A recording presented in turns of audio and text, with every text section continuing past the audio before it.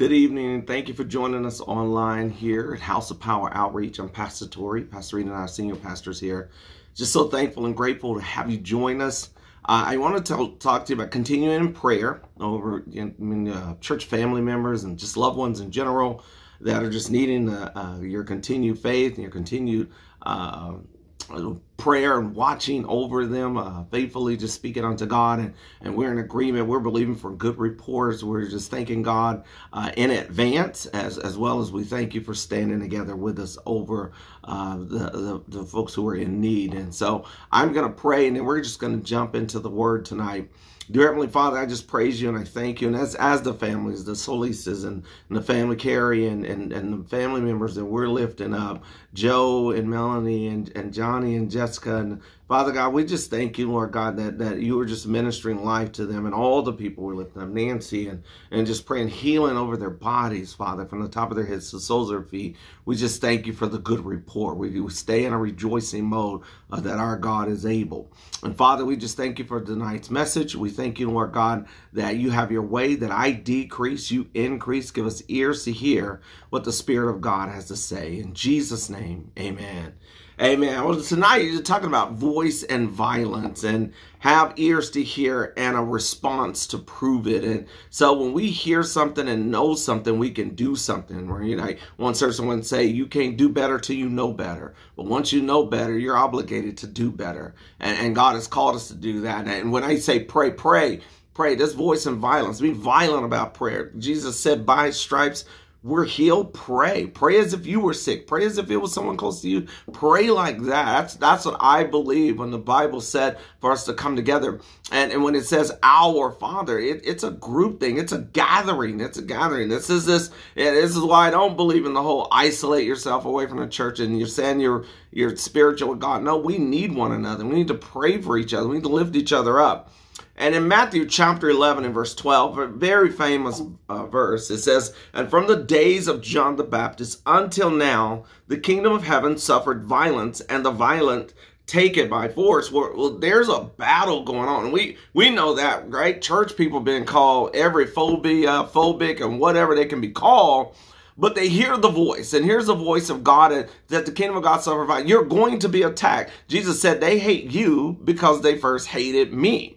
And so, again, whether someone likes you or not, that's not part of the equation, because you know your response is to God, not man. And so there is a level of violence that you have to take up, and not physically fighting people. Remember, because we don't wrestle against flesh and blood, but against principalities, wickedness, and rulers. So rulers of this dark place. So our battle is to strongly declare, I'm serving God. I'm walking with Christ. Regardless of what anything else happened, I'm going to gather with God, and I'm going to believe God. And it's taken all of the violence of spiritual violence that you have to hang on to that. Speak that over your children. Speak that over your life. Speak that over your job. Speak the favor in your life. They're all that we're doing because of where we are. Hearing from God empowers the hearer.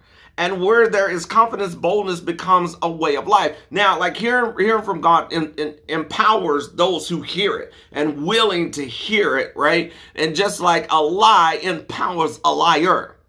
When we carry on a lie, it empowers the person who told the lie. It makes their voice stronger because the lie is being carried around by others. Now listen, if a liar can become stronger, how much more can the body of Christ and the word of God get stronger when believers carry it with their whole heart? Here's the ministry of God. So we are unsure. If we are unsure, it would be hard to hear what our beliefs are, because it is drowned by insecurity. So hear the word of God. That's why the Bible talks about putting the word in us on a daily basis, right? And become sure about what you've heard. I can't be violent about what I'm unsure about if I can't use the weapons that I have, if I'm not sure about them, if I'm not holding them up regards with the fact that I've heard them. Now, when I hear it and I know it, I can live it. I can believe it. I can walk in it, and walk with a sense of boldness, with a sense of character.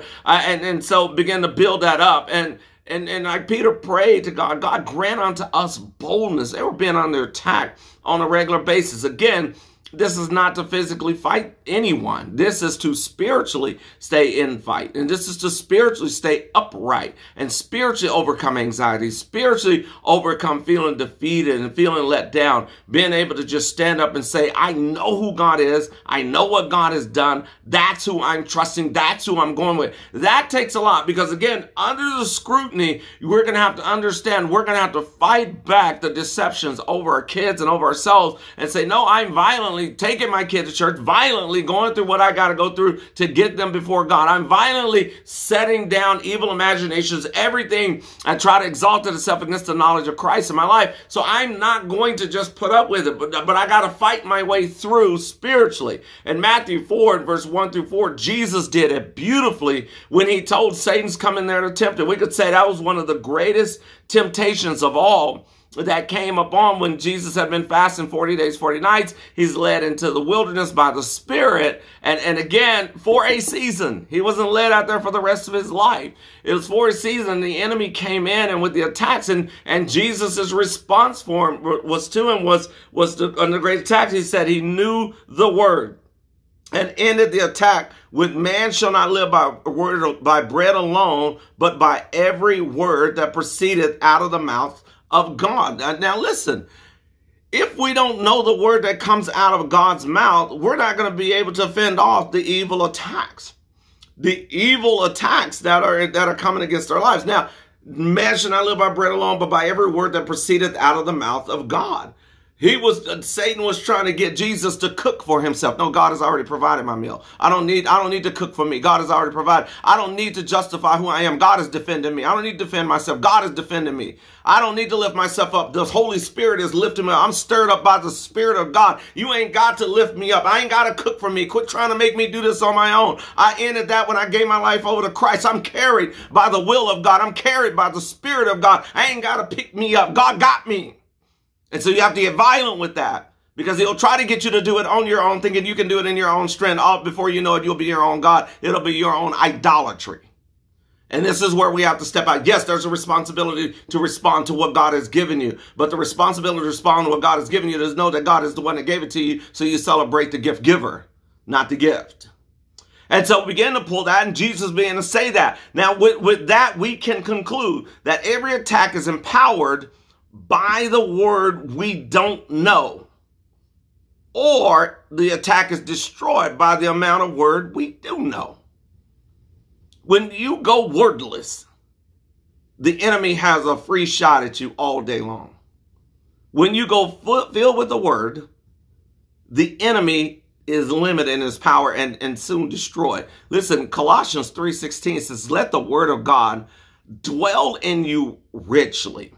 And again, we got to understand the word of God is the Bible. It is the scriptures. And people can say, well, it's been through these many translations. Listen, God is God. He can protect his word. He put this whole thing together. He has the whole world in his hand. He can protect his word. Quit trying to let someone tell you that man is strong enough to change what God had written. It can't be done.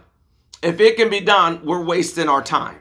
It can't be done. So again, we put ourselves in the position of how am I feeling defeated? Am I wordless? Where am I wordless at? So I can go ahead and fill that void with the word. The kingdom will never be received passively. It never.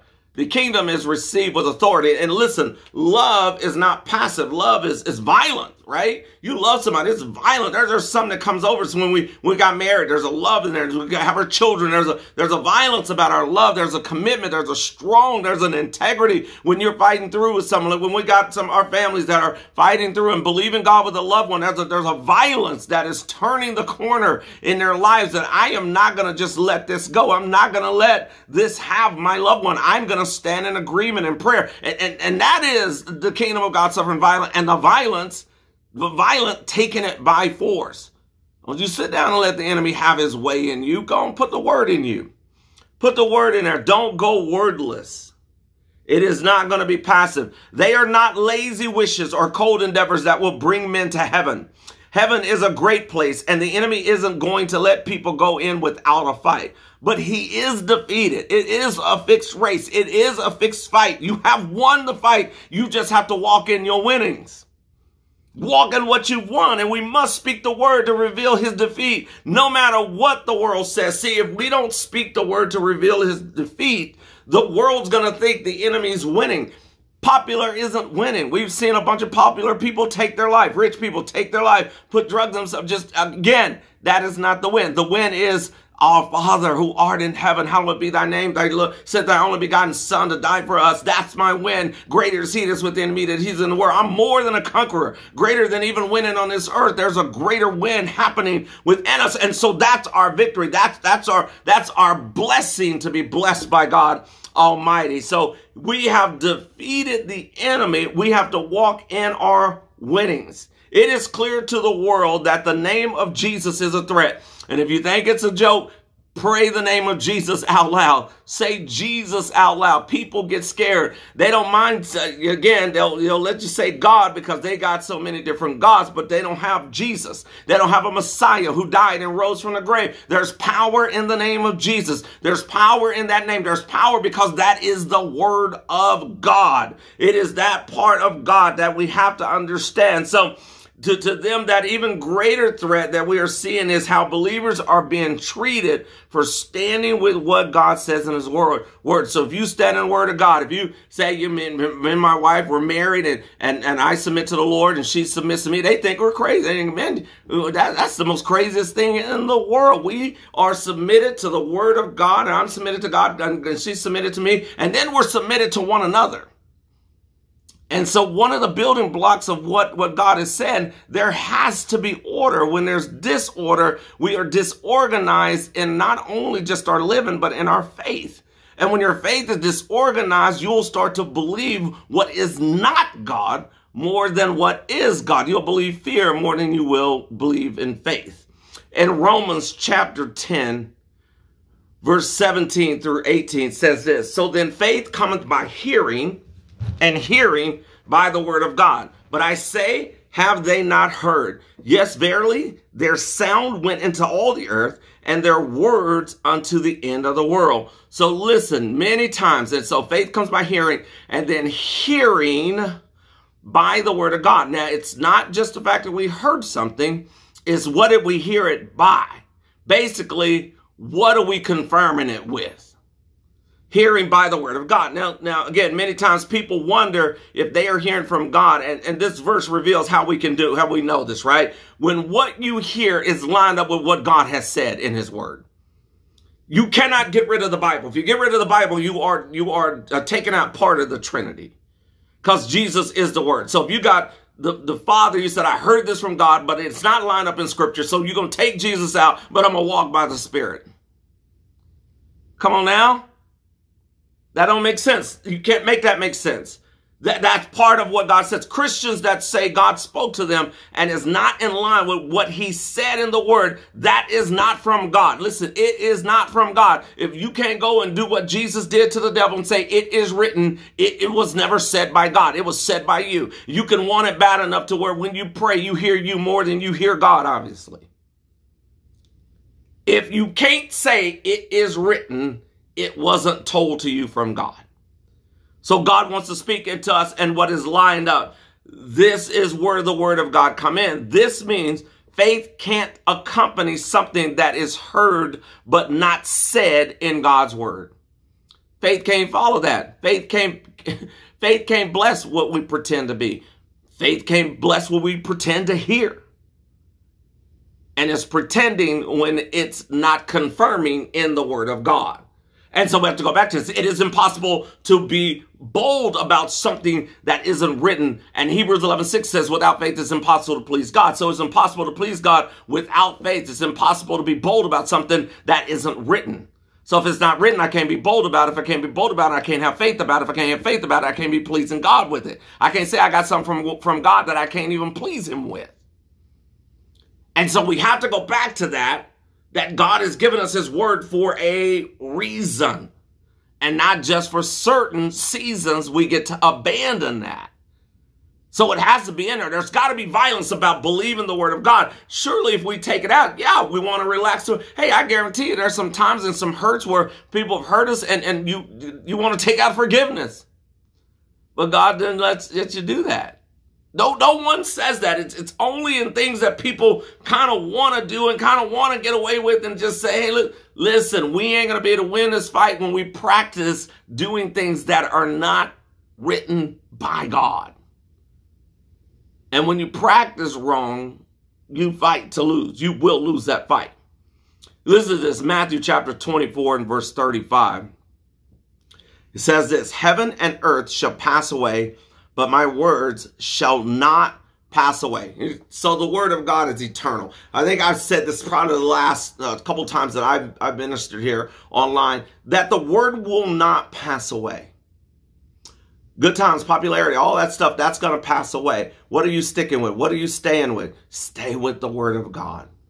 Stay with the word of God. Now, again, faith comes by hearing and hearing by the word of God. Hearing by won't what pass away. So not only was faith for today, right? In Matthew 6:11, it says this, give us this day our daily bread. There's a way God wants you to eat every day. He don't want you giving up the word today so you can live for your tomorrow. No, eat today. I've made you bread for today. He gave you today this daily bread. And it's something that never passes away, which means when God wrote it, and set it up, it was never out of style. It was never out of culture. It was never old-fashioned because God is not in time. He translates time. And so listen, when the word is being spoken, it is right there on time all the time. It is revealing. And look at all of those things and all those opportunities that anybody all through the history of time, when they saw all of these prophecies about the Messiah coming, over 107 of them, and Jesus fulfilled them all. Why didn't they stop it? They couldn't. Just like they can't stop him from coming back. You got all these atheists, got all these people trying to burn the Bible, but they can't burn the word. They cannot stop the word of God. It's coming. It's going to fulfill. Jesus is coming back, and he's going to take us with him, and then he's going to establish a new kingdom, a new heaven, and a new earth. It's going to happen. We need to stand with God and quit staring at the world. And here's our belief. Here's where he says, now, if the word of Jesus will never pass away, we can be sure that he isn't going to change them just to go along with someone's opinion. If they won't pass away, he ain't going to change them just so someone can get away. If his word changed for specific circumstances, it would be incapable of withstanding the test of time. If he just changed it just on certain time, well, I said this even though I didn't say it in my word, I'm just saying it to them so that they can have what they want. How is it going to stand a test of time when it can't get through the test of the moment? How is it going to make it to the end of the book if it can't get through certain chapters? No, that's not God. God has gotten us through this. Now listen, let's keep rolling now. Hebrews chapter 6, verse 13 through 15 says this, for when God made promise to Abraham, because he could swear by no greater, he swore by himself, saying, surely blessing I will bless thee, multiplying I will multiply thee. And so after he had patiently endured, he obtained the promise. He made agreement and made a promise to himself. Now, God is that real, that big. There's nothing else I can swear by, so I swear by my own name. God is not going to lie, and God is not going to discredit himself so that we can say we heard something that was not God. He left us his word so we can line our lives up with what he speaks to us. Abraham, who had believed God through the challenge of old age. I mean, old age, you're going to have a baby at 100. Come on now, you make it through that challenge. Now, you've made it through some things. I've made it through some things. Why am I going to question God now when God had brought me through before? You've seen too much to go back and not believe now. You've been through too much. You're still here. The very fact that you're still here. You've been through too much to go back and say, I don't know if I believe now. No, you believe. You stand with God. You believe in God. That is the power of God. And so you use your strength to believe, to willfully take his son up to offering. The very son, 100 years old, God gives it to him. But can I still have it? God says, here's your son. I know it took you a long time to have it. I know it took 100 years, but will you offer your son to me? Listen, nothing we have belongs to us. Give it back to God. He knows what's best to do for it. He's already provided what God is asking you to do. And the steps he's asking you to take, the boldness he's asking you, he has provided something, but he wants you to walk in faith so you can see his provision over what you're trying to do and call your decision. The provision of God will not override you deciding not to listen to God through his word. So we have to get back there. We need you. And I know I'm coming at you. I know, because we need to start learning how to fight. We got too many sick friends. We got too many people out there. This world is too sick. They're abusing children, and we know it's been happening, man, but it's face to face. When I see these things on campuses, every time I go out and speak, man, I get angrier and angrier. Let's stand the violent, take it by force. Pray like you're mad about something. Let's stand up there and let's get in agreement with what God is doing. So God's response was to swear by his word, which is what he has given us to. And no matter what is going on in this world, it can't compete with the word of God. This oath showed that God's promises, like his character, are unchanging. Abraham's trust in this was the gateway to the fulfillment of the promise. So when we say God spoke to us, it should be revealed in his word. And if it isn't, we are putting God's character on trial. So God said, I swear by this. This is me. I swear by who I am. And we can't say God said something that he didn't say. That's not aligned. It's not confirmed in his word. Then we say God's character is on trial because God is not who he says he is. Come on now. You're not being super spiritual because you say you heard something, because you believe something, everything outside the Bible. Again, you're taking out the Trinity. You're taking out the piece, a major piece in the Trinity. John chapter 10, verse 4 through 5 says this. And when he putteth forth his own sheep, he goeth before them, and the sheep follow him, for they know his voice. And a stranger will they not follow, but will flee from him, for they know not the voice of strangers. Well, how do you know it's the voice of God or the voice of strangers if you're not confirming it by the word of God? You will believe strange stuff if you don't go to the word to confirm that what God said or what strangers said. You will follow strangers. Knowing the voice of God reveals knowing God, and we can follow what he says with boldness because we know who he is. When I try to re-identify God, when I try to re-identify faith, when I try to re-identify forgiveness, when I try to re-identify belief, I put myself in position to miss out on knowing God. John chapter 1 and verse 14, it says, and the word was made flesh and dwelt among us. And we beheld his glory, the glory as of the only begotten of the Father, full of grace and truth. The word was made flesh. How can the word be made flesh if we take parts out of it that we say God told us, but he didn't write it? How can it be made flesh? How can it manifest right here? How can you say you heard that from God when it ain't written from God? It can't be made flesh if it's not down, if it's not written from God, which means you can't follow it in the flesh if it's not written from God. John 1:1 says, in the beginning was the word, and the word was with God. Another verse I've probably said for the last couple of times. In the beginning was the word, and the word was with God. Further along, verse 14, and the word became flesh. In the beginning was the word was with God, God the flesh. God that came in the flesh was Jesus. Jesus is the word, and the word will not be able to stand up, to stand up the ground, 10 grounds it stands on, except on the grounds it stands on, if the ground it stands on keeps changing. The word can't stand on shaky ground, right? You know, in Matthew, where it says you build your house on a rock or you build your house on sand. The storm's going to hit both houses. But what you built on, right? What you built on, if God told you to do that, and then he said, okay, yeah, here it is in the scripture, this lines up with scripture, that's rock building. But if you can't find the scripture, you just said, this is what the Holy Spirit told me. You can't tell me what the Holy Spirit, you on sand. Storm's going to hit that. Storm's going to wash that away. Storms are coming for that.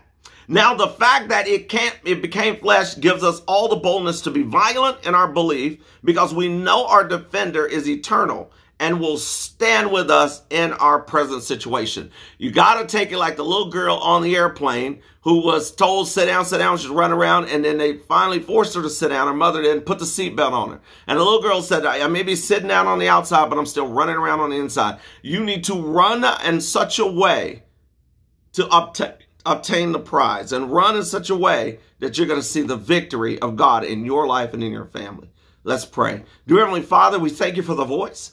We also thank you for the violence to believe the voice. We thank you for our response.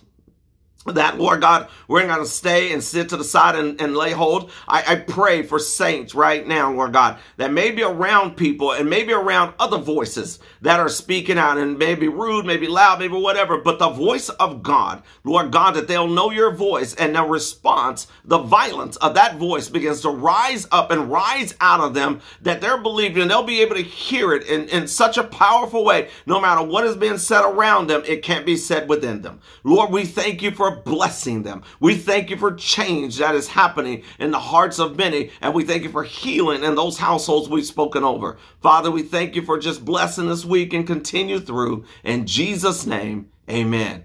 God bless you. Go be violent. Go be violent. God didn't send you here to just make it to heaven. He sent us out here to be dangerous. I'll see you next time. Bye-bye.